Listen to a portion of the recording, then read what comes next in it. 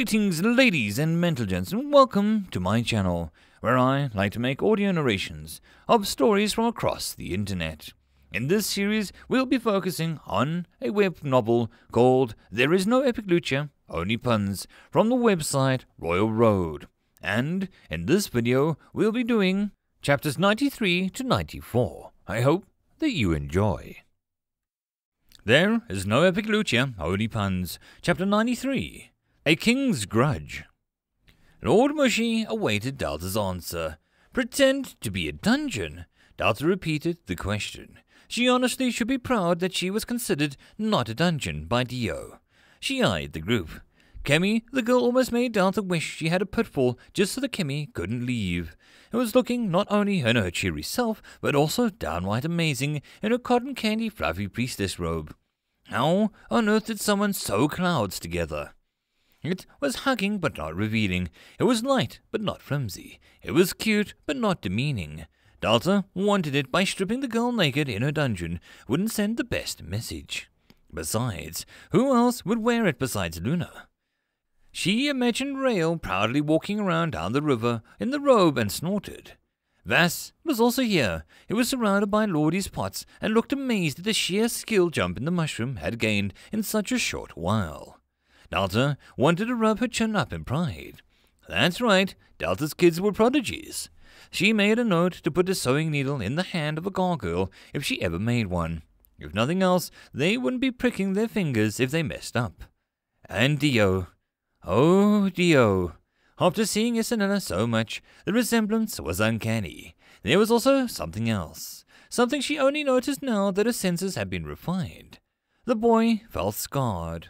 His manner swirled in a powerful but flawed ways, as if paths it should be able to travel were snatched away. Gone. Devoured. The lingering scars twinged with a foul, numbing feeling, and Delta narrowed her eyes. She moved closer and, carefully, sunk her hands onto his face. This felt invasive, but unlike her monsters, Delta couldn't touch people that much. It really seemed easier due to her demon powers, but Dio didn't even seem to notice. Her hands felt his manner, rich and warm like milk before bed, the sun on your skin, the love one's hug. It was beautiful, but as she felt up, near his brain and ears, the feeling was jaggedly torn away, and she yelped as she actually cut herself on the sheer tear.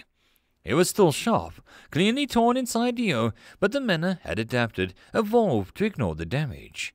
The wound was old, very old. Dio would have had to have been a baby or... She dropped her hands to her side. Delta was going to destroy the silence when she kicked down its doors. There is no reason to ever harm a child like this. Unless Dio's natural hearing was going to kill him, there was no reason. Dio hadn't hurt anyone. He had been damn nice to her. Her monsters, and Delta let a growl escape. Dio was a friend. As a damned dungeon at heart, she was possessive of her treasures. Sure, I'll need a day or two, but I can make it happen, Delta said as the silence and stretched out on for a bit.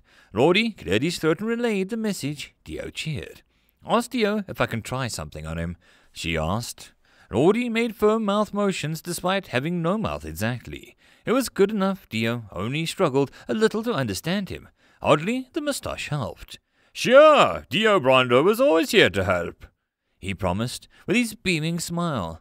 Delta smiled and placed her hands near the jagged torn part. Maybe, since Dio had grown up with little mana, she could take its place. She gathered mana and swirled it around Dio. Kemi gasped as Dio began to pulse with an orange light. Wow, I feel warm, Dio said with a laugh. Delta focused, her vision splitting into lines of numbers. The walls were microscopic ones and twos. The air was mana mimicking the surrounding oxygen. Lordy was a physical shell pulsing with her mana. Dio, a glowing red sun. Vass, an oddly black pond that sucked up the light and came nearby. Kemi, a golden beacon of truth. She focused and Delta broke down, from human happy to Delta of processes, of 100 simulations and ideas, each one suggested before being discarded as her mana gave live feedback of what did what failed. No success. She tried to be more like the core that she was, and her head pulsed, and she barely passed 200 simulations. A single mana doing this and that. Perhaps higher there. Perhaps a little single particle of orange mana would be a bit faster. At this rate, it would take a year just to finish seeing what would happen if she carefully filled the air with mana. Delta breathed, and an emotion returned. Humanity. Her mana in this form and shape was too disorganized and unpurposed, too impure to do what she wanted. She wanted to kick something. She sighed, and Dio itched his ear and is suffering from air pressure. "Thanks, Dio," she said, and the boy grinned. "Later, Delta, Team Heroic Holy Pot will be back soon, and totally win. Pretend to win," he said, and raced outside. Kemi opened her eyes, her hands unclasping.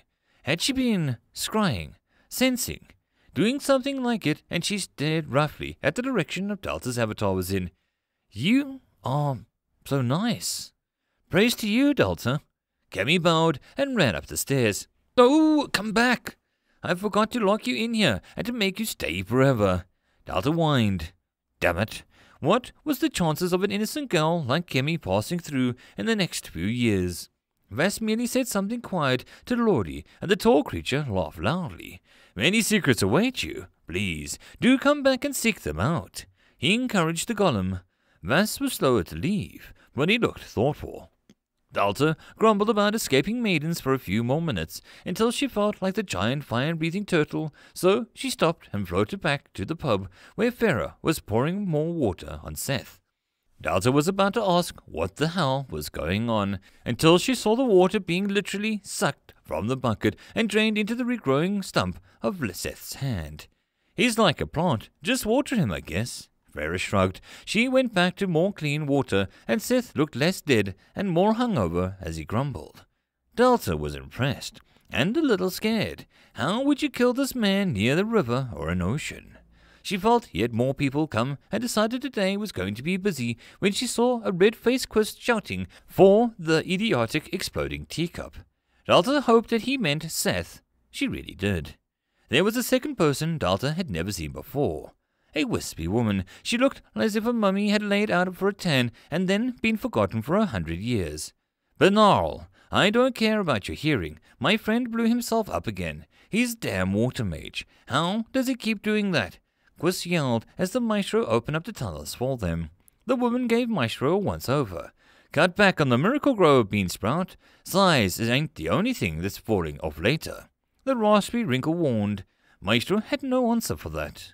The woman wasn't human. Delta just knew it, like an apple or a moldy old orange, standing next to each other as Quist and the woman appeared in the pub. Delta, Bernal, Goo. Bernal, Dungeon and Monsters.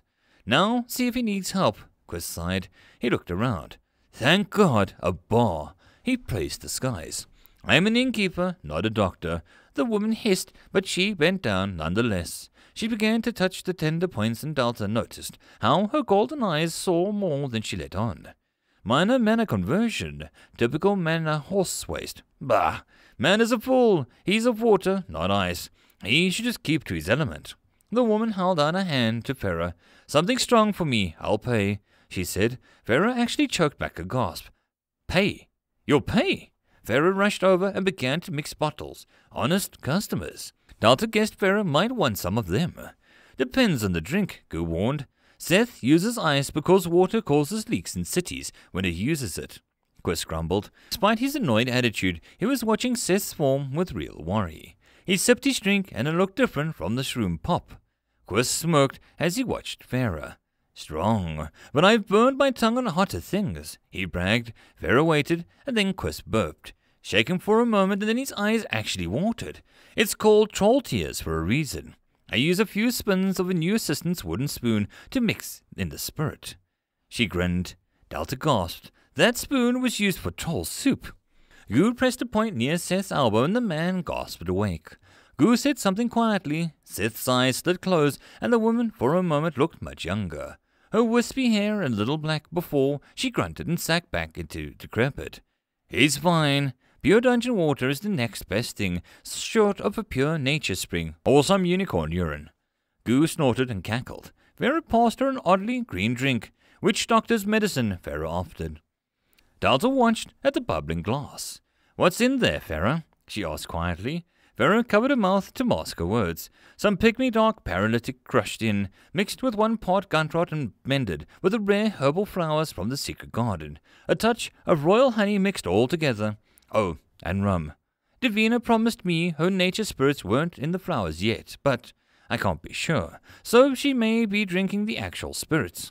Vera listed. Data stared in horror at her goblin, and the worst part was, Goo ordered a second one not long after that. King Lendius sat on his throne, and a select council of royal guards watched him slowly grip the report. He tried to keep his cool. A king that lost control was a sad sight indeed, but a mere mention, the sheer audacity of the words before them made him want to throw his crown out of the window and scream. He felt anger bubbled, and he smelled cheese. Lendius's eyes snapped about, but there would be none. The very room itself had been cursed with a stench. He had priests and powerful mages work spells, but the best that they could do was mask it for some time. It was still too easy to smell.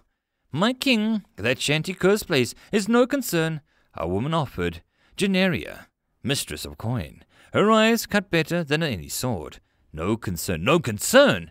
Have you read the report? It mentions by name several interesting parties, one of which will be holy Kier, wonderful crimes and 55 different accounts of the city alone, one of which is an assault of this own king. Lendius leaned forward and threw the report to the ground. Another is Mila Darknessbane. Maybe you remember her as the monster that dropped our royal drake's left leg on my front doorstep and told me I would be able to bargain for the rest attached. Need I even mention this name? Isinella Brondo, he screamed. Cool lost, mood ruined. A few people gasped loudly at Brondo's name. Damn that woman and her monster husband. The brazen new royal knight stepped up. Menda, or some such. He was too new for the king to know him too closely. His royal knights grew every year for this very reason, to make up for the losses sure to come. Let me go and bring them to justice, he knelt and requested. There was a silence. Then a figure was just there, an arm yanking the boy to his feet. The knight turned to chew out whomever it was, but his words died off as the cloaked Lorsa stared back. Back in line, Egg, Lorsa said calmly. Mendo obeyed meekly. Lendius felt better seeing the oldest royal knight, the one who guarded him as a child. Lorsa, so glad that you can join the hubbub. Poor Hull giggled and waved. The slightly rotund woman made people look away in fear. The king allowed her to speak openly. The woman had done much in his service, many dark things. Her new apprentice stared at Lorsa with interest. Odd boy, that one. Owl. The new star under Perhal was quickly climbing the ranks, willing to do any and all tasks given to him. His strength grew with it astronomically. Some said that he was a gift from the gods, others said that he was a curse waiting to happen. Lendius didn't much care. The boy had been found in some odd, sleepy town that suffered a stray bandit attack. The town was oddly unknown to the king, and yet the boy didn't look like he was a victim. He looked like a warrior. Lendius leaned back, and he knew that the boy only spoke in carefully prepared lines and stared silently, as if his name of Alfar was everyone ended up calling him Al. Even the king was somewhat unable to really explain why they took such interest in the boy. Attacks on the town would be unwise even if needed. Durance is and always has been a promise. They would go to that town and they would stay there. And they have done so. Lorsa calmly picked up the report, scooping up the paper slowly. Lendius squirmed with a touch of guilt at the shame that his temper. But Lori, they're getting mana now. That means that they won't be still for long. Best to crush them and drink them dry before they become a pest. Perhal sang. Another knight spoke up. Control your disgusting habits, Perhal. Durance was grey, but a dungeon appeared. Are we to blame for that? They could no sooner do that than control the sun. It's unfair even for wanted criminals who agreed to imprison their own terms. Provoking them would be stupid. Adala warned, a clever woman whose arrows could hunt people like beasts. The king admired her for her robust common sense. Yet leaving them alone without a warden was always a risk. Before, it was a danger to our men, but now, with mana, it would not be unreasonable. A knight nodded. Lendius frowned. That deal, How much of that deal was an ultimatum? Mila Darknessbane had cut through his already injured men and told him flatly, "Leave us alone to grieve and die, and we'll leave your city alone to stand," she whispered, and then she was gone. That was the deal. The king had lies spread, contracts, promises, blackmail. All lies. But Lorsa had made it sound good, and the kingdom soon believed the king had exiled these criminals in a stalemate. He hadn't been stupid. He had the place watched. People arrived and yet no one left. He followed trails and found no recruiter. People just woke up one day and went to Durance. Not any old beggars, but dangerous people. All mail from Durance, slow as it was checked, read and sealed. There was no magic, no hidden code, but people stepped coming. It was maddening. Lorsa has been in charge of tracking the progress of the migration, but there are many duties left as secondary. In Lorsa's words, let them gather into a spot, the grey would end them all. He trusted Lorsa to do what was needed. Lendius closed his eyes. This Noland, he used to return with a scribe who will act as his apprentice.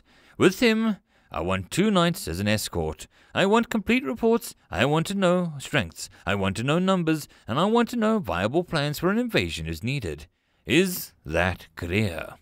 He said to Lorsa and his own scribe who was writing down every word. Who shall go? Lorsa asked, as if he hadn't just stated that he was sending 2 of the most deadly warriors on a tax run. Zane and Perhal, he said, and the woman, busy snacking on something burned to a crisp, blinked. Me? Oh, I'll bring Al for some hands-on training. She beamed. Lorsa tilted her head. A sign of extreme agitation for Lorsa. He knew that well. Usually we pair different mindsets to make sure that all thoughts and avenues are covered. Lorsa said logically. Lendius leaned his head into his hand. Sometimes a battle axe with 2 blades will stir things faster than a sword and a shield. He stated. Lorsa bowed. I shall inform Zane of his duty. Perhal, I doubt we'll need to chase you down tomorrow. Lorsa was gone before the woman could answer. Oh, pooh. I hate when the leader does a vanishing trick. Can't even invite them for tea. She told the blank-faced owl. Lendius dismissed the unneeded, and the 4 knights remained in the corners of the throne room. 3 of them were absolute masters in their area. The 4th was just blessed with an ability that made him too perfect for Lendius to ignore. Knight, he said quietly. The man clenched one fist, and from his feet a ripple of white energy scoured the floor, removing traces of germs, dirt, and from boots and the smell of cheese. Minutes of blissful, clean air. This was a blessing. He nodded his thanks to the man as the room was cleaned of mana. He wasn't strong enough to remove the curse of Haldi, but his natural gift to break mana down and to repel it was good enough to earn him a spot in Lendius's Royal Knights. In a way, all of his knights served one purpose very well. It wasn't like the old days of his forefathers, where any criminal scum was branded with the loyalty mark. Now, he could read lists of applicants, judge people on their own power and actions. Decide it was better to let these beasts, most of them anyway, stand behind him with weapons or loose them on the streets with innocent people. Zane was such a person. The world was darker if he was free, but somehow just as bad as with him being a knight, growing stronger with access to the dungeon. The deal. A proper deal. Loyalty with a promise of blood. Besides, Zane had a history with a man in Durance, if you remembered right. Why not throw a bone to the knight watching over his youngest daughter? Perhal. Honestly, Lendius just wanted her gone for a short while. At least in Durance, it might be left untouched after she left. Maybe. He sat there and waited. Waited for the fear in his heart to release control over his feet. Even to this day, Haldi had left more than a bad smell in his home. Lorsa walked out of the wall. Well, not the wall, just the hair-thin space afterwards that made it look like they did. That's bloody annoying, the woman hunched over her desk and said as a skinned red rabbit. First words you say to me in almost 30 years, and that was it. Lorsa complained. Miller snorted. I got a few more if you want them. You're the first decent target I've had since my kids finished school. The woman buried her knife into the table and stood. Oh, Rudy went back. Ah, how is the little demon princess? Lorsa helped herself to a hidden bottle of cheap wine hidden in the roof rafters, exactly where it had been left all those years ago. She's annoyingly rude, annoyed at the world, and makes friends with monsters and dungeons. I can't believe she grew up so wild, Mila complained. Oh gee, I can't believe it either. Lorsa drank from the bottle, her hood dropping to reveal her silvery hair. Where did you get that one? Mila grunted. Lorsa smiled. Yal built it. I had to fetch him bloody rare books and statues and art. The snob has gone artsy, Lorsa said before lowering her bottle. I always wanted to ask, well visit, but with the grey, I couldn't afford to shut down. The letters, the tricking, the bribes. I hoped you knew that I was still helping where I could, she added. Mila nodded. With each creep that showed up, you had your smug little fingerprints all over it, she agreed. How's your princess? I heard she's finally breaking out of her shell, Mila asked politely. Surma. Good girl, but she's more like her mother than she knows. Her father, also winced, but Mila waved it off, is an idiot who let things get bad as they did. I've had a lot of time to be annoyed about it, but I'm old and I care less than I do about the fact that you're drinking my wine. She held out her hand. Amused, Lorsa passed it over. How is High? Mila said, and Lorsa blinked. Oh, you were out for a few years. You might want to brace yourself for all of this. High ran off, Lorsa said bluntly. Mila gulped, eyes wide. No fricking way. She wouldn't leave her brats. Mila denied Lorsa's words instantly. Well, with Lendius as a husband, I could see her giving up, but she didn't leave. I said, ran off. Lorsa waggled her finger. Queen Hera, long way from a little mousy pickpocket High. So where did she go? Church? Thieves' Guild? In her fancy gown? Mila snorted at the image. Lorsa's tone was flat as she spoke. Currently, she's a contract on the floor of 100 of Yal's dungeon. The wine bottle cracked and shattered.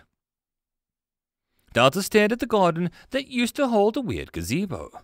The fountain was gone. It was replaced by something quite odd.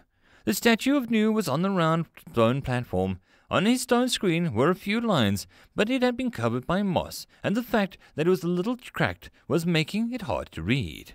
The two floating hands were splayed open and taunting people to read. The well of wisdom is deep, but you're all up a creek without a bucket. Delta read aloud, but let her mind space out a little to take the room in. She blinked and stared at the bubbling well hidden under the hollow statue. The glowing orange liquid was still like glass. Delta let the numbers appear, and her garden became a still, digesting room, and information covered her manner to her eyes. The well was barely a few drinking glasses full, but someone would have to climb down to reach it. She brought up the menu and watched as the menu drew together, information flowing from her core and imprinting it on her manner, shaping it and making it real. So that was how the menu looked in progress. Neat. She came back to the human sight, and her eyes almost went backwards as she blinked hard at the words, well of potential. By taking the silence's essence during the attack and also an abyss fountain, you have converted it into a similar well, but with your own touch. The well of potential lets someone take a concentrated drink of your mana. The effect is different for everyone.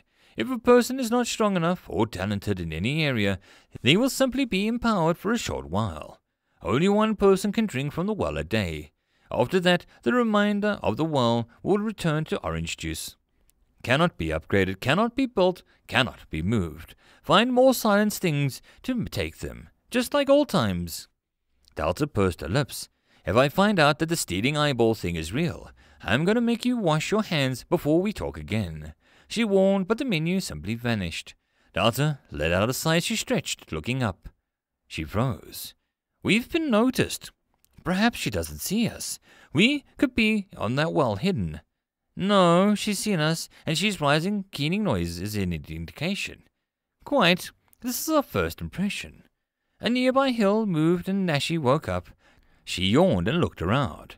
Where's the chicken? What's the screaming? She demanded. She looked over and paused. Oh, well. News in the doghouse, she mumbled. Delta stared up at 4 looming figures, and her vision flickered under her shock, causing their forms to flash as if orange lightning was in the background. 4 faces, only one of them close to human. One peered down and the most hideous bat-like snout Delta had ever seen. The next one she thought was a bird until she saw its dark, wide-eye sockets. A plague doctor's stone face. This last monster visages of something like a dragon but deformed. The leader, as the rest of them looked up, crossed his arms. His hair was wavy and dark. His chest defied. His deep eyes and, brooding, were thinking of the stoned four. The bat one sounded pleased. The rest of you were noises of disgust. Delta closed her eyes, opened them, breathed, then spoke. "I'm so getting sued," she declared. End of chapter. There is no epic lucha, only puns. Chapter 93.5. Interlude. Dungeon Education. The money from the bank was used to get Mass a better sword, and even some armor, and was money well spent in Summer's opinion. There was always the issues of buying equipment from the growing boy, but he seemed skilled with a sword enough that his size barely slowed down his strikes. "Thank ye kindly, Princess, but a lady is too kind to spend money on this damn boy," Zan, the dwarf priestess, said quietly. Summer shrugged. "I'd rather be down a few coins than dead if Mass's sword breaks at a bad time." He explained and Mass showed off his armor. Zane grumbled as he showed Mass the best way to wear his sword. Zane really wasn't that bad when he didn't mind someone or found them harmless. The man had bought Summer an ice cream cone once because her mother had... Summer cleared her throat. Very few royal knights were completely evil. Perhal came close. Jesha was another, and her brother was a good contender when he pushed his way onto the roster. Jerima had really not taken Mother's departure well. So Dennerman, the rattist, read a book while sitting on the shop's comfy-looking window seats. The sunlight shining through his white fur made him look divine for a moment before he neatly defaced the book with a sigh, muttering in his low tone about mistakes and the out-of-date information. His equipment was updated and even a little better maintained than that of the average adventurer. Between himself, Zahn, and Mass, the group had the equal proper Bronze 3 rank in terms of experience and power. Nearing the time of Summer's first adventure, she felt a tickle of nervousness rise up. She truly understood that these strangers would guard her life, and that she would guard theirs in return. "Why are you frowning?" Mass appeared in her vision, and Summer held a yelp beneath her royal cough. "I'm merely preparing myself for the first dungeon dive ahead." She promised. Mass blinked. "Prepare? We're just going to fight some monsters in a cave. Just some slashing and courage is all you need, right?" he said, confused, and Summer's stomach dropped. "Mass, do you know what a dungeon is, correct?" She asked slowly, and the weapon shop went quiet as Brilda nearly snapped her spear in half with her fingers alone in shock horror. Zan spoke up hesitantly. "Dear, Mass was raised by blood apes. He was lost in the woods and I found him. Many things that he doesn't understand." Zan tried to diffuse the awkward silence. "Oh." Summer looked at Mass's unshamed face and thought on how best to phrase this. "You're all frecked," Zane said as he tried on an ogre helm for fun. Summer led the group to the black grand marble gate. 2 statues of knights crossing weapons formed an arch. The entrance to the royal dungeon. Summer remembered when she was 7 and her father had brought her here. The room was cold and black stones scared Summer as noises. Inhuman noises flowed out from the opening gate. She had cried and the dungeon had gone quiet. That had scared her more than anything, so she ran away. Ran to her mother. That wasn't an option anymore. She turned to the royal knights, who hesitated. Well, Zane glared at the gate, and Brilda tried not to stand over and protect Summer. "Mass needs some practice. Just a few falls and we'll come back," he said quietly. Summer knew blackboards and textbooks would be useful as zombie leeches for someone like Mass. Mass would learn best by seeing. A touch of danger and a hint of a challenge. Summer had often wished her own teachers would have done the same for her. "I'm glad to see that the princess is stepping up." A deep voice called out. Summer spun around in a golden figure floating in the air, his body forming like a rising sun, legs first, then torso and arms, finally eyes. Every inch was a glorious golden aura, like the night pierced the dawn. Yell. The royal dungeon's personification had deepened appear before them.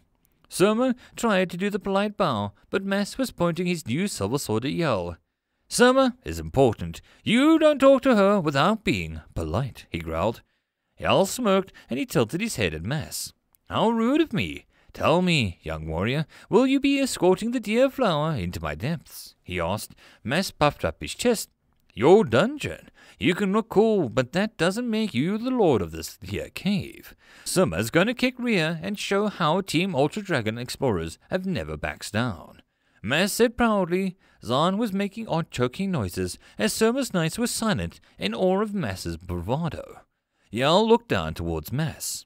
Your expression, the courage of youth, I think I shall carve it in with my whole. Yell mused and then met Surma's eyes. Hurry to the 10th floor. There is a treasure unique to you waiting, he commanded, and then began to break up. I'm glad to see that you're finally smiling. I will be. The avatar faded, and Surma felt her heart ache at the same time. Mother, she whispered when Mass turned to grin. Some, let's show that snob ghost how we rock, he offered. Dan sighed as Sir Dennerman spoke up. On average, we have a greater chance of reaching the 10th floor than not. But tally-ho, we shall surely win. The Ratman squealed as Brilda glared at him, her spiky manner flowing over him. Brilda came close and put his hand on Surma's cheek. Her blonde hair and ice-clear irises were soft, the softest Surma had ever seen. I shall wait until you come back. I shall wait. Please come back, my little tadpole. If the dungeon takes you, I will end it. She said so quietly that only years of being with Brilda let Surma hear her. The princess smiled and clasped a hand over her cheek with affection. I shall make sure not to let you down. Knowing that you're waiting means that I have more than enough reason to come back, my protector. Surma beamed. Brilda gave the rarest of smiles and placed a chaste kiss on Surma's forehead.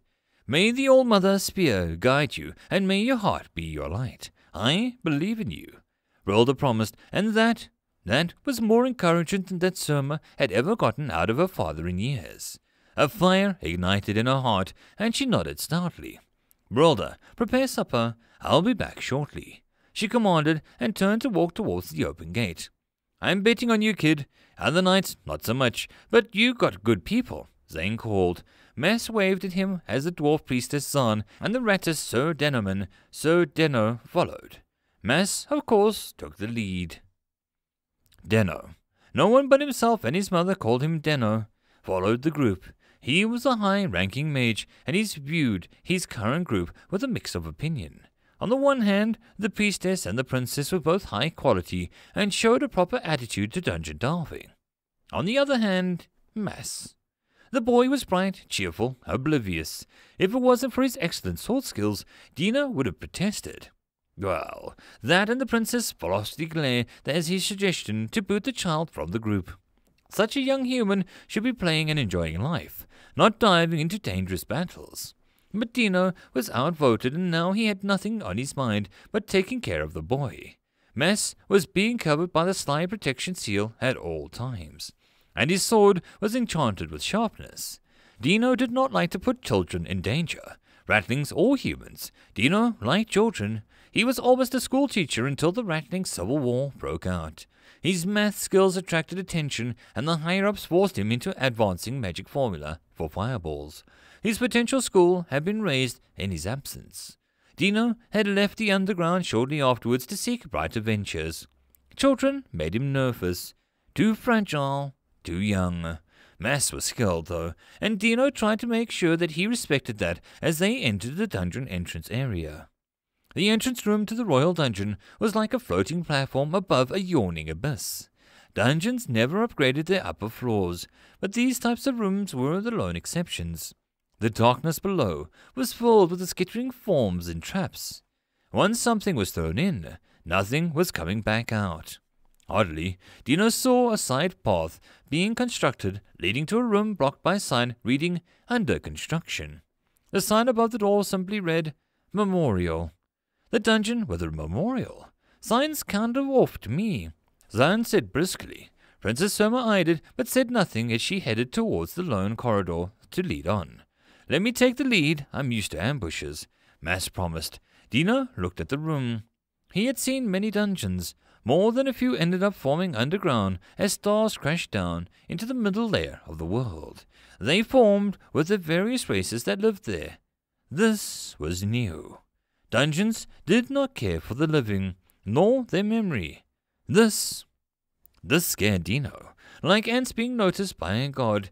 To be ignored and allowed to treat the dungeon like a cave or a horrid pit let people ignore the omnipresent being that they carved up and used their body for raw materials or training. The knowledge of the entirely alien being behind every door or every shadow was too harsh for the average person. To treat the dungeon as a place, not a person, was easier. There was comfort in that. To not understand dungeons, but how could one feel when a dungeon understood you?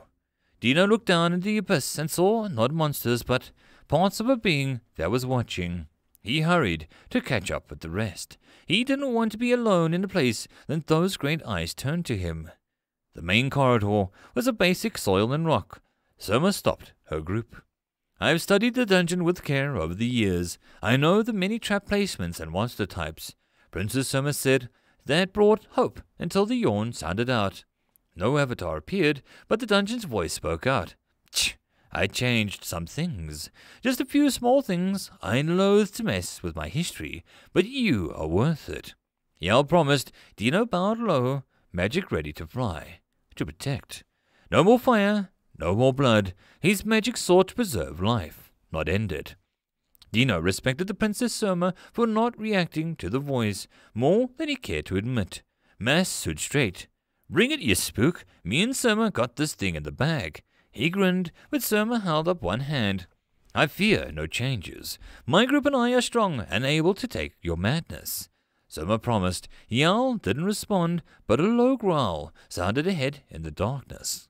No torches here. Dungeons did not like providing light to people. Dino focused. The light glowed from his perfectly straight, ruler-like staff. Zan began to glow a deep green color of a god. It was enough light to see the prowling of giant rats. Dino scowled as his distant ancestors was being reduced to walking on all fours. But he held back his grunt as Mass took up a guard of the princess. "You got food stealers," Mass called. Dino answered with a hefty fireball that killed one and disabled another. The group was quickly covered in a stone skin, an earth spell of armor. Dino and Soma were gasping, but Mass was clearly used to it. Zan finished her prayer. "Stone skin, go. Bash their heads in, you sons of a bucket," she hollered. Dino was a fire in person. He wasn't a good with the world tree scorcher, or even the dragon, but his fire had purpose, and he used it to remove rat foes with ease. Mass was quick to cut off feet and heads off, as the princess fired bolts of magic to blow up the remaining ones. Zan stepped forward and grunted as a blunt arrow smashed into her stomach from hidden holes in the wall. The stone arrowhead easily broke on her defensive enchantment. The rats died and various arrows tried to skewer the party as they moved from the first room. Dino grunted as he rolled, avoiding the last volley of arrows. "Tough opening act," Zan panted. "Yal's trial of arrows has always weeded the weak from those with potential," Soma said as they eyed the first proper room of the royal dungeon. It was a messy mop of trap holes and spike traps where wooden poles would shoot up and impale the blind and the idiotic. Dino waved his hand and a quick air spell that barely brushed the surface of the soil revealed most, if not all, of the traps to the human eye. The dungeon must have really fed on idiots to have grown off of these traps. No trap was equidistant nor the same size. It was hideous. The princess quickly found the path to the end of the room by avoiding the holes and spikes. It ended up being the path that resembled a snake in many ways. Annoying, but easy to see with some patience. Soon they all rested at the junction. "The left leads to the dead end with a huge pitfall," the princess said quietly and turned right. The corridor was right quiet except for the odd blood stain. Legend has it that the first floor consumed so many that they left their mark, the princess explained. Mass was quiet, finally feeling the difference in the air, his young face frowning at every shadow and potential mound. Good. Dungeons were not holidays, nor were they kind. The next room was huge, and the cavern with a thin path to travel. "Shields up," Soma warned. and her impressive garments turned solid as they edged on. More arrows shot out from the walls, leaving Soma to only guard from the one side. Dino was impressed with her stout confidence. He looked at the priestess, and her stone spell was renewed, and they tried to cover the space of arrows that broke on their skin. The princess gasped as an arrow fired from the statue from the front of the path. She tried to raise her arms in defense, but it was Mass who slashed the arrow in half with a blank expression before it could hit the princess. Impressive, even if it was from the side and not down the middle like some childish idea. That wasn't in the history, the princess gasped. Sir, you know nothing. This dungeon learned, Mass said grimly. Soma shook her head. No, the path has been the same for hundreds of years. An arrow here means that I know nothing. Soma began to gasp heavily. Dino moved forward. It was Zan who heaved her up. Then you have a duty to your people to report these changes. Up and at it, you poor pebble, the dwarf urged. The dungeon never changes. The only massive thing that it did was take my mother. Soma said hoarsely. Dino grimaced. He knew all about the queen who fled into the dungeon. Poor victim or treasure-seeking wretch.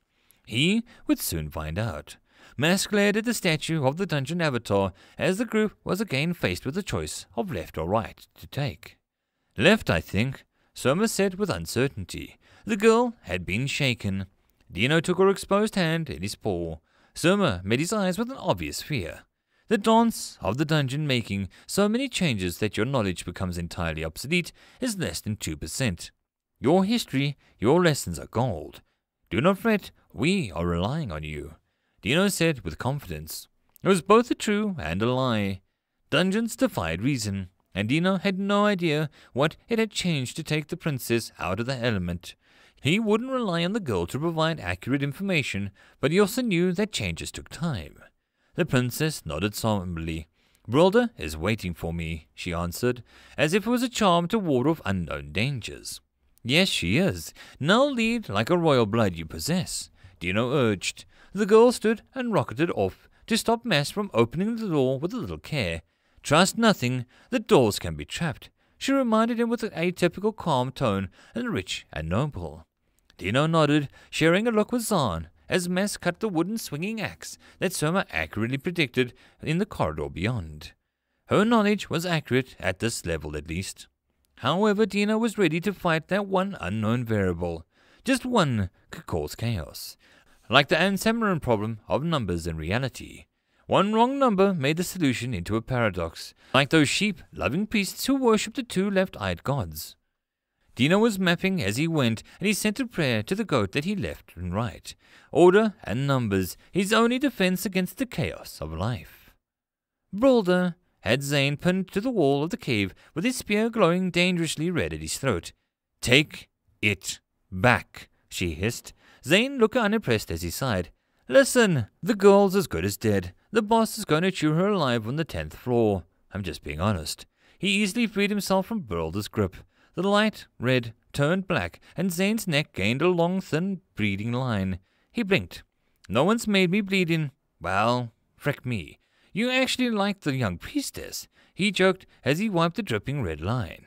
Princess Soma will win, and you will guard her with your own life.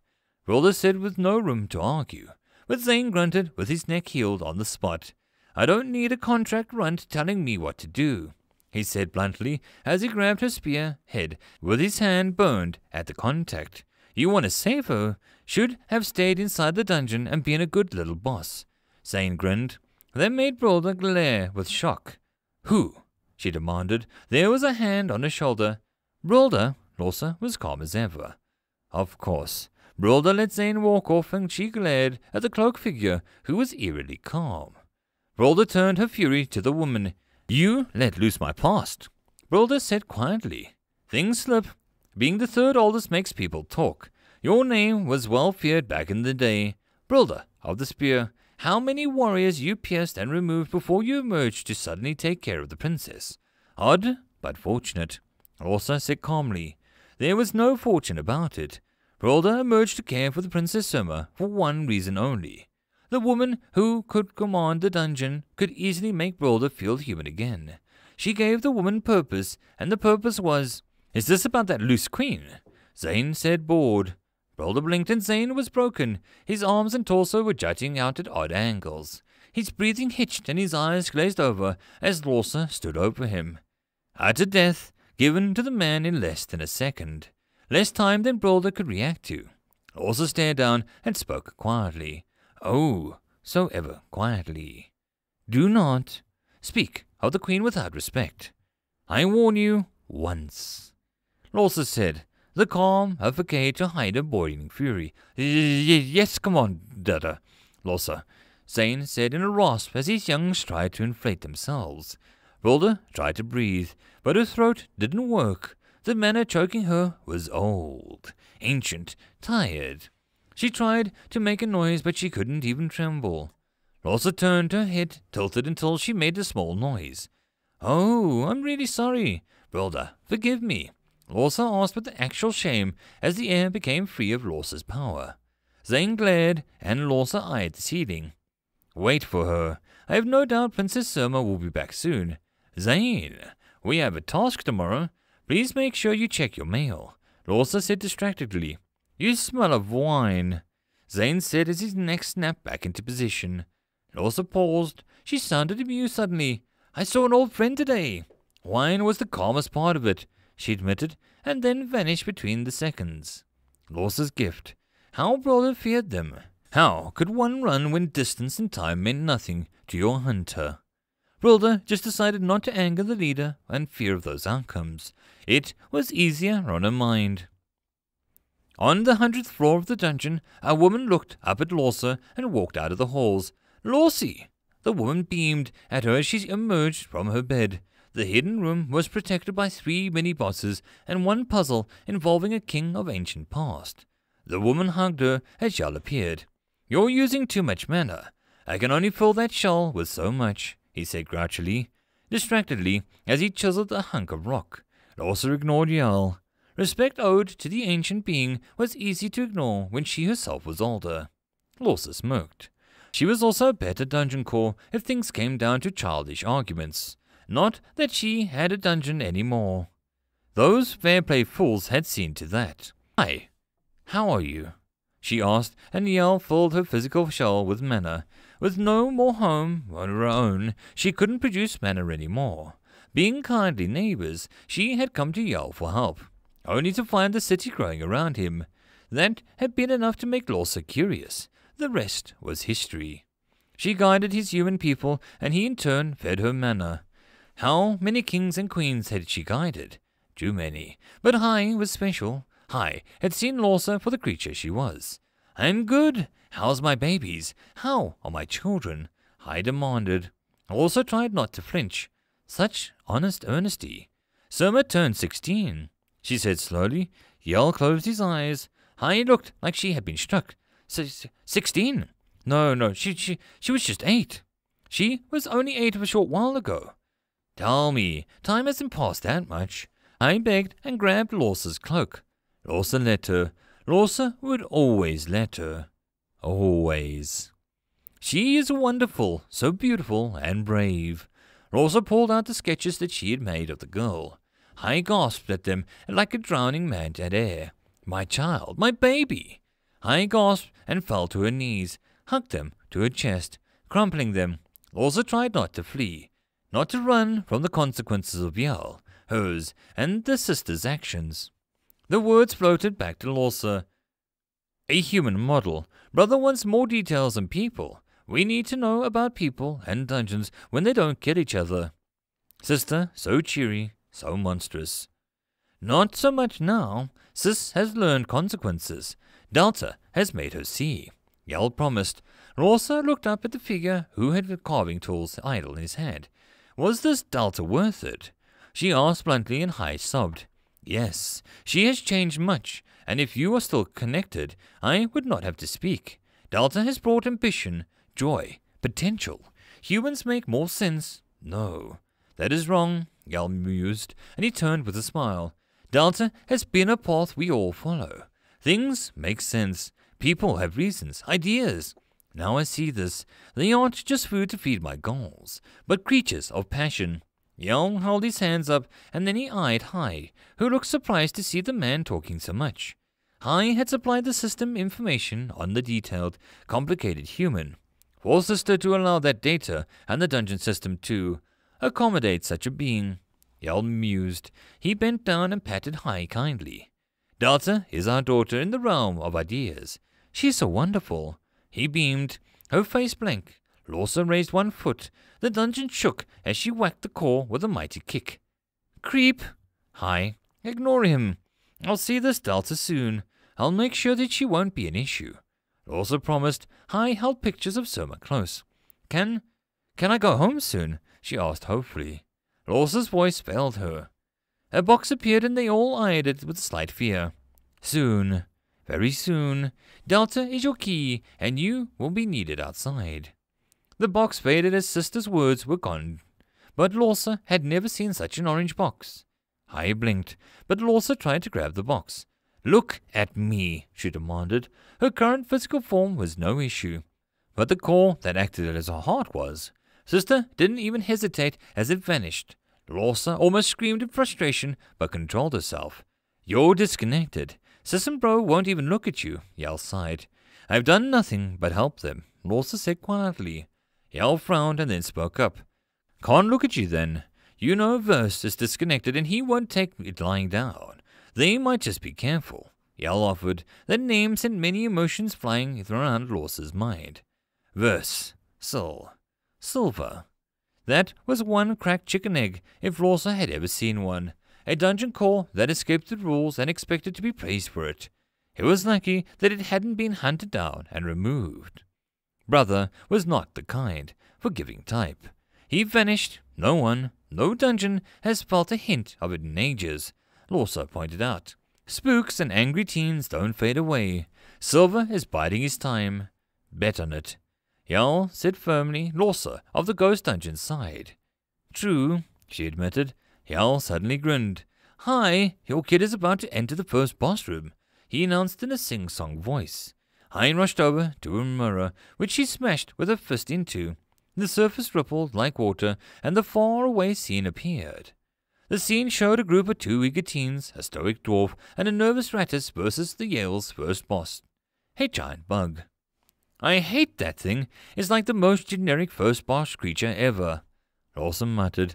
Princess Soma raised her hand and magic demolished one of the centipede spider creature's 9 eyes. Yes! Go, Sermi! Make Mama proud! Hai hooted. Yell blinked. You had tea with Hector last week, he accused, glaring at Hai and pointed at the confused bug as it tried to eat the stone-covered dwarf. Hai eyed him with a grin.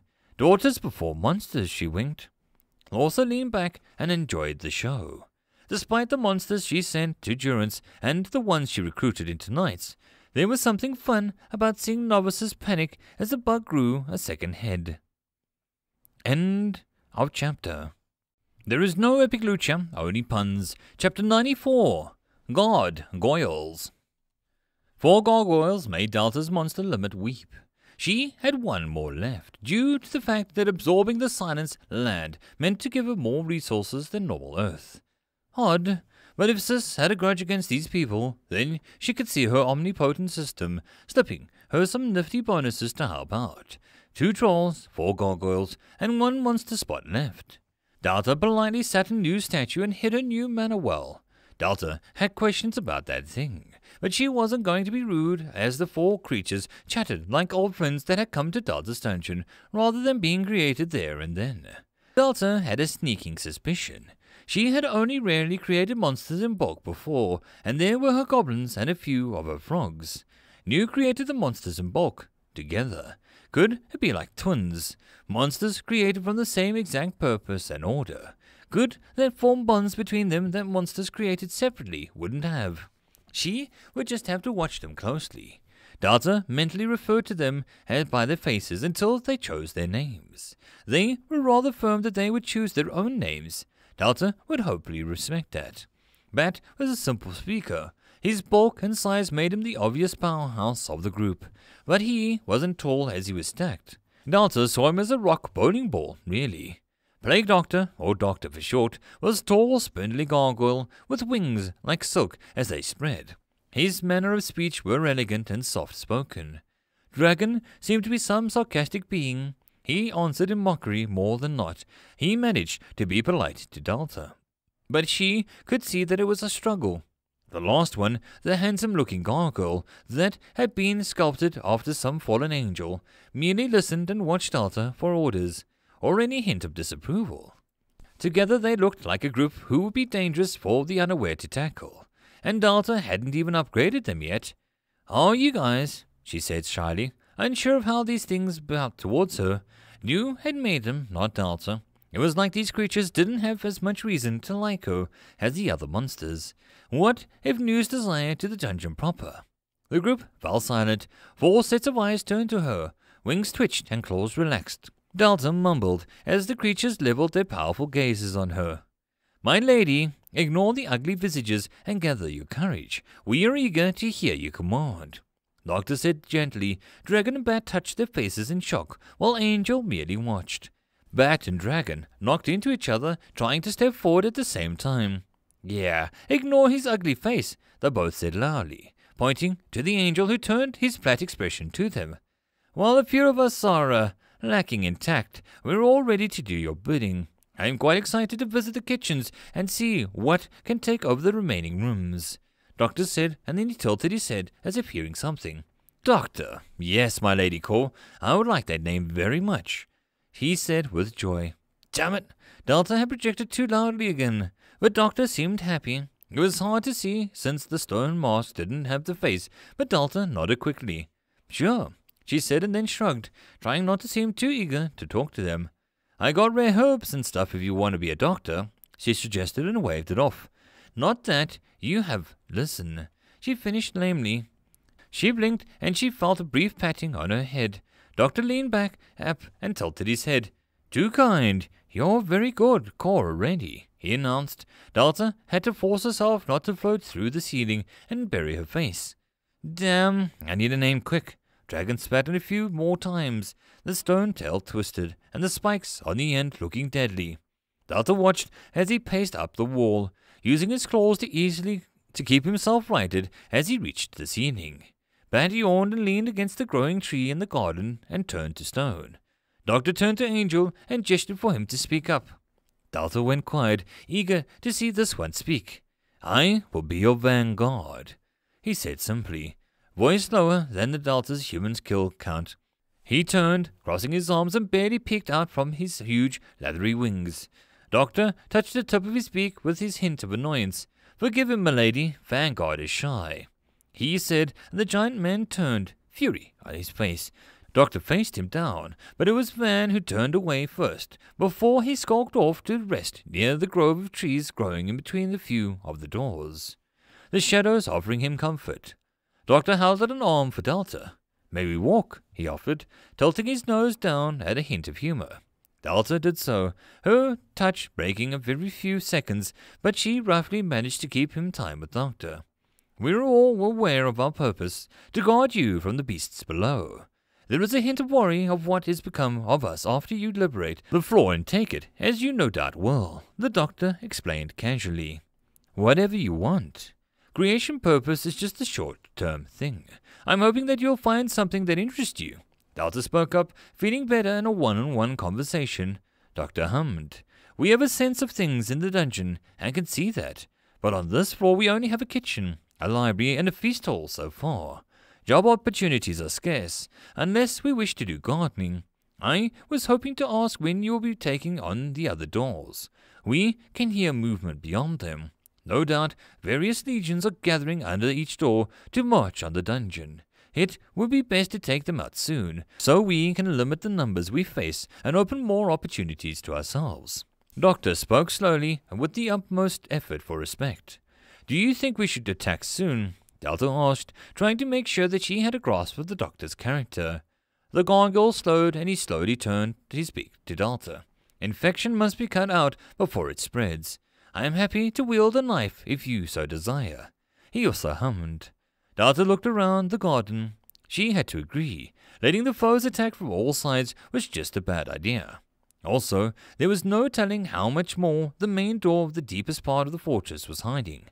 Which door do we deal with first? She asked quietly. I can answer that, Jack's voice said from behind. Delta spun to see the kobold staring at a single door that looked plainer than the rest. Doctor's claws didn't reveal themselves, but he slid slightly, take a step forward to cover Delta. Jack, what's in there? She asked. Odd reaction from the doctor. You must know that Jack was a contractee. A hole. I'm hoping you can do something about it, Jack replied quietly. The tone worried Delta. It really did. The door exploded open as a grey blur sent mud and soil flying as it turned to slow itself. Dozer on the job. Dozer declared as he readied himself for an attack. Not so rough, you don't have a respawn point, Delta warned. Distressed, Doctor and Vanguard entered next. Dragon, still struggling with the name, took up the rear. Jack followed behind, body stiff with fear as he refused to explain. All Delta knew was that Jack was sure that there would be no enemies in this room. How Jack knew that, Delta didn't know. From the garden, the door revealed a long, dark tunnel.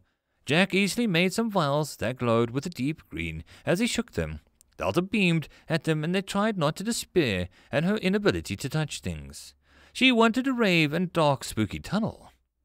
Armed with a grow vial each, the gargoyles traversed the tunnel. Delta was using Doctor's eyes to see. It was weird. Like Doctor had heavily lidded glasses on, but if he so desired, his mask became transparent from the inside. It wasn't a mask, really, just his face. The tunnel was long, but ended in a single room. The temperature was horrid. Her gargoyles were getting a sheen of ice over their forms, and Jack was so nervous that he was mumbling to himself. There was a crude wall made from the stone that had frozen over as the Doctor neared it. A single path inwards led to a sudden drop into a round hole. A weird contraption was built above the hole. It looked like a rack to contain people to lower them into the hole, and the thing had an adjustable neck collars, the head straps, to keep the prisoners looking every which way, only down. Doctor looked into the hole. Jack tried to yell something, but the Doctor leaned right over and peered in. The hole wasn't dark. It was empty. Pure. Clean. Non-existent. It traveled deep. Too deep. It was horrid, and Delta watched as Vanguard dropped his glow vial down it.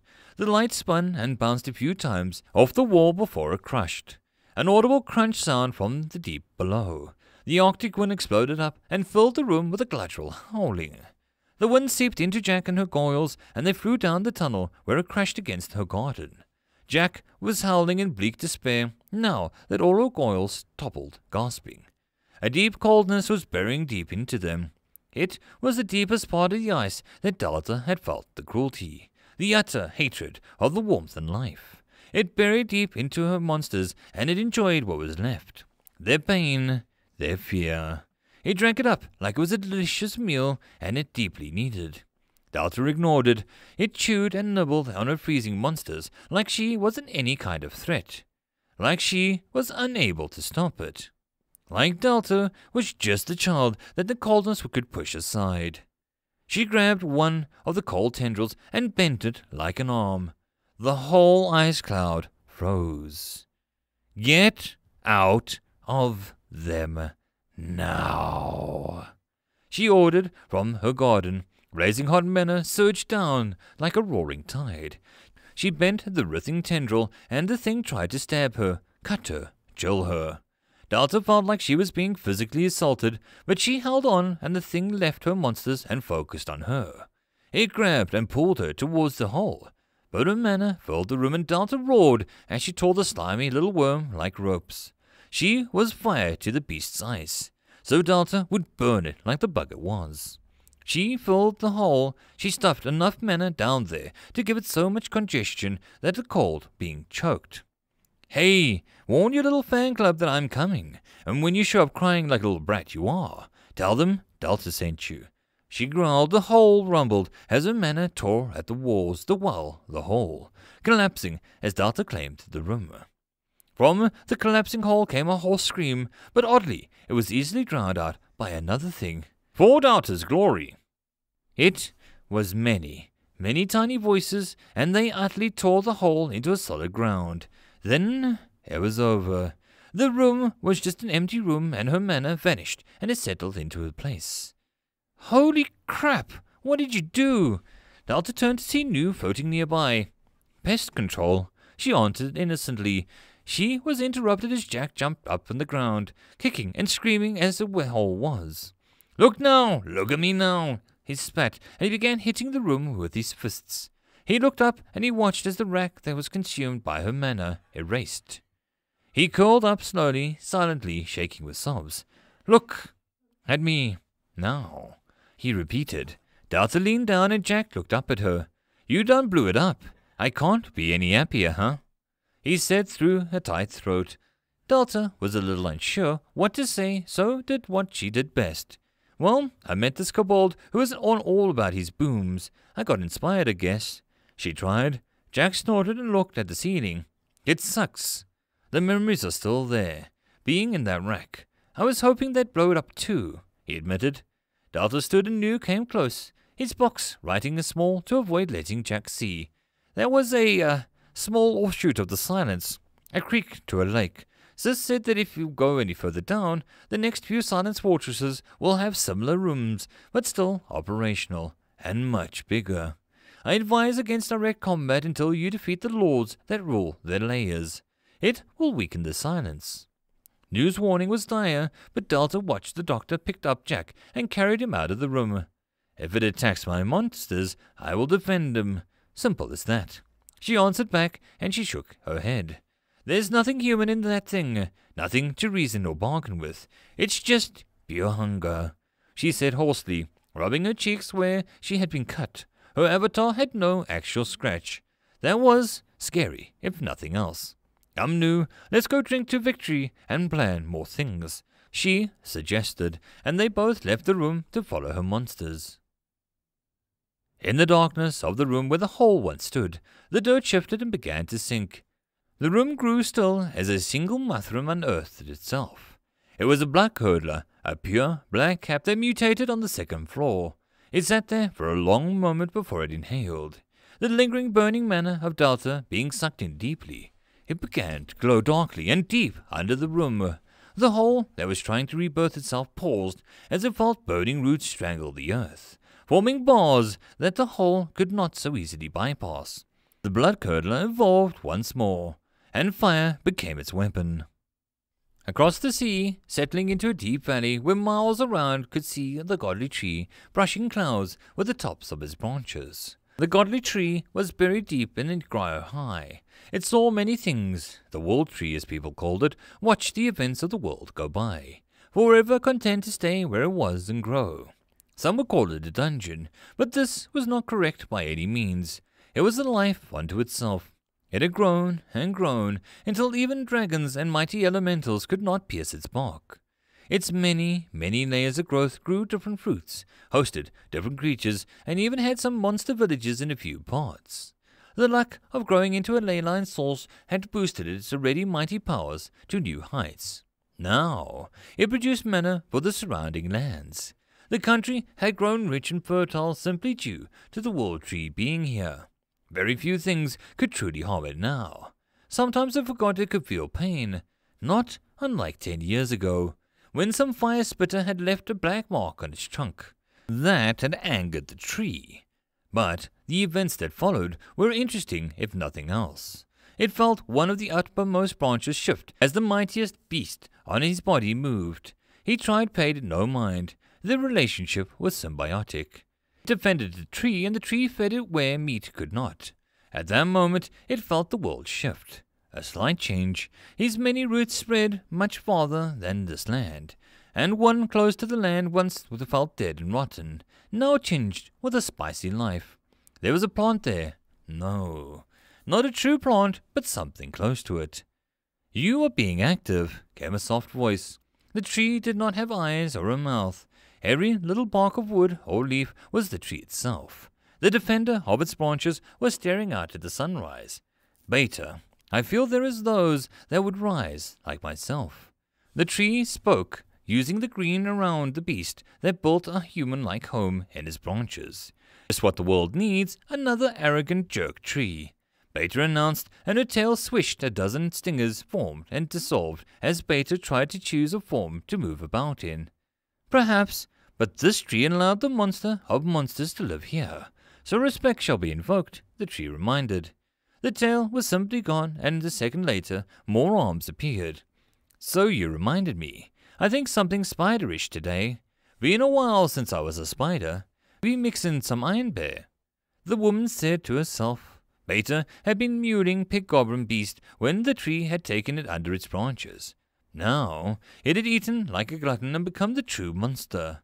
I'd prefer something like an ent or a dryad, but you care little for my opinion. I'm telling you that the distant land there are powerful trees and mushrooms growing. It could challenge me for the ley line soon, the tree stated. So, you got dozens. You think people haven't noticed there's no dungeons here? Come on, Egg. Be smarter, tree, than that. Beta lost her human form entirely, became a centipede with swords for legs. One day you will reveal to me what the name means, since you're so amused by it, the tree reminded. Oh, Treebeard, keep your nuts in place, so some young plants get power. You want me to go and nip him in the bud? The worm from the sprouted dragon wings, making Beta into some kind of nightmare waiting to be seen. The tree thought. It searched its roots for possibilities and problems. No, there is a coven of dark witches to the north. They have unearthed one of my roots. They plan nothing good, I assume. Make them naught by their memory. The tree said, and Beta turned into a pure human this time. Her actual form. It was a human girl about the eve of her teens. The round, shapely figure showed her someone who ate well, but kept busy enough to make the curves instead of energy reserves. In human terms, she would be seen as a rich daughter of some nobleman, all the food one could have, and the skin of a well-groomed person. It was hard to imagine that underneath those twinkling green eyes were 1,000 monsters that could become a mix to make new forms. Beta, the monster of monsters. Sure, you keep looking for that eye and I'll keep you alive. That was the deal. The woman fell from her branches before Soaring Eagle flew up. Ig knew that. It was getting closer to where the mythical eye of the lost nameless one was. If Beta could find that, if the tree could, they would both get their wishes. How exciting. I've chosen, Dragon said as he slurped down more meat from the feast hall. Delta looked up as Jack and Doctor were striking up an odd friendship over chemicals. Jeb and Nashi stopped shoveling food into their own mouths. I'm Draco, Dragon announced. Vanguard or Van, as Delta took to calling him and shook his head. Dragon, he said. Dozer nodded. Dragon sounds less like a snot-nosed ponce going to whine about you, he explained. Dragon crossed his arms. You're all ponces. Fine. I'm Dragon. I'm generic Dragon. He threw his hands up. Delta had flashbacks to her wishes to Sis for no dragons. So far, with a kobold and now a dragon, Sis had listened to her in every way, but the symbolic. Dragon sounds cool, like I can't wait to tell people that I have a mighty dragon. Delta promised. Dragon blinked at her before he pumped his impressive biceps. Yeah, well duh, I'm mighty. He laughed as he reached for a goblet, missing twice. Vanguard met her eyes and smiled. This was a small, tiny thing. Delta's face went red and she sunk through the floor. Damn it! Nu, why did you have to make him so handsome? She felt a ping. Delta reappeared. Seth is up. He's going to floor 2. She yelped and zoomed off. Silence in the hall was broken by Vanguard. Seth is a man, he growled. Jack nodded. Kinda good-looking bloke with the power of an actual non-jerkishness to be decent, he said, pointing to the kitchen. Farrah shared the gossip. He added. Van glowered. Don't get protective over her before you've even spoken 10 words. It's creepy. The doctor chided. The look he got back was even darker. He rolled his non-visible eyes and went back to talking explosions with the interesting kobold known as Jack. End of chapter.